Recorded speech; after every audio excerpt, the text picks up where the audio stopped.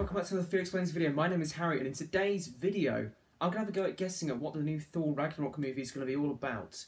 Now, of course, seeing as this is speculation, it might not be true, but in the odd chance that this is, spoilers for the movie, then, feel free to watch the movie and whatever.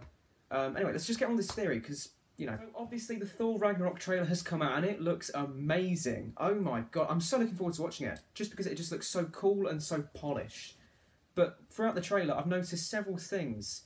I've recently finished reading the comic book Planet Hulk, and I think it's just a brilliant piece of story.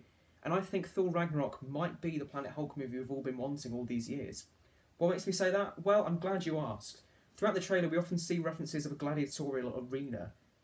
Thor's being called a contender, and there's even a king who's organising these events. Sounds very similar. Also, at the very end of the trailer, you see Hulk in his gladiatorial gear, which looks awesome. That was a major part of of Planet Hulk. He went to Sakaar, the planet, which I assume is going to be the planet in Ragnarok, because it's been shown that it's like a desert wasteland. There's tribes living outside the city. He gets captured, he gets brought into the city. It's the same sort of story as Planet Hulk. And to back this up even more, Korg, one of his Warbound, is meant to be in the movie, or is rumoured to be. So if this is the case, then we could be getting the Planet Hulk movie a lot sooner than I was hoping we would. I just think it's brilliant. I can't wait to see the movie itself. It's going to be fantastic.